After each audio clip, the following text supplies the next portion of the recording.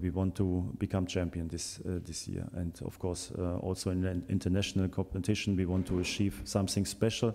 We started not good, so that's very clear, and now first of all we have to focus on tomorrow, so to work on our situation in the league, to get 3 more points, and to have the chance also then in the next home match to fight for the first place. We started on Tuesday in a good way to keep our chances in the League Cup. Tomorrow we need 3 points in Chaves, and that's our complete focus, and then we can talk about the Champions League match. If you have some injuries, you have to find solutions, and we played with a different formation.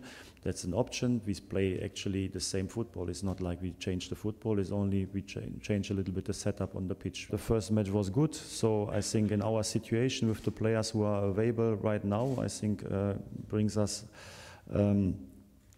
good control on the pitch is an option for the future, for tomorrow, for the next matches. But of course, we can also play in our other formation